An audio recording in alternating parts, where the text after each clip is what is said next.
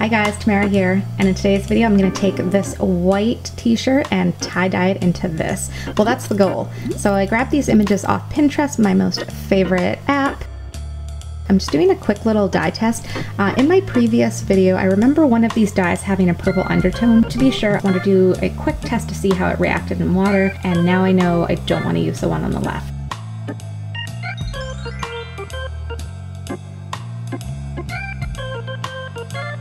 You're going to need a sweatshirt, metal insert, a bucket, and then a little spray bottle. I'm also doing a vinegar rinse, which apparently helps the dye from bleeding into the rest of the fabric.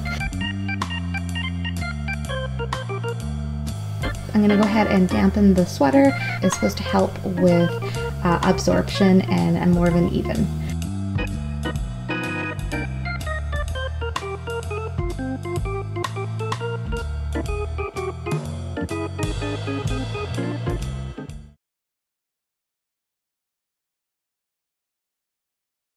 So I'm just going to show you how I did the scrunching texture on a different sweater. Take the sweater, scrunch it up, and then fasten it with your elastic bands. Last time I used a string and it was a little annoying, so I definitely recommend elastic bands.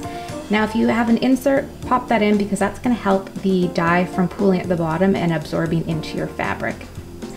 Here's what it looked like when I was actually doing the dye. And then I let that soak for 30 minutes. All right, the next thing you're gonna do is the vinegar soak, and I read that this actually helps with bleeding into the fabrics. So you're gonna let that all soak for 5 minutes, let the dye sit in for 30 minutes, then you let the vinegar soak for another 5. So next, it's time to rinse it all out. And then here I'm just using cold water.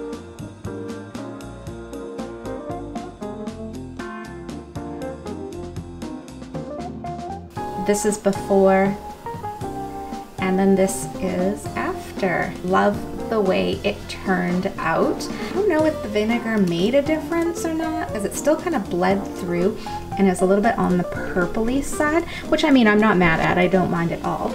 Yeah, RIT Dye sells product drop dye running, so I'd be interested in seeing how that works. As always guys, thank you so much for joining me, and I'll see you in my next video. Bye!